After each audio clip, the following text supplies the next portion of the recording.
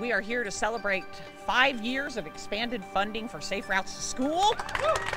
The House Bill 2017 legislation really spearheaded this effort. Significant improvements have come forth because of that. This project really helps address the barriers for students at Linwood Sojourner Elementary School for walking and rolling to school. So we've got 2 pretty wide walkways on either side of the road, and we've got some really great new crossings in with some flashing beacons. I came early, I walked around a little bit, and there's significant improvement here that really does increase safety. I've been just walking around more, and I just enjoy it, and I'm happy that I helped make it happen. It's really amazing, and I think the citizens of Milwaukee, the folks that live here, the kids that go to school, they all appreciate it, and it's really changing the way we function as a city. And I think a lot of that is the transportation system that ties that city together and makes it more of a community.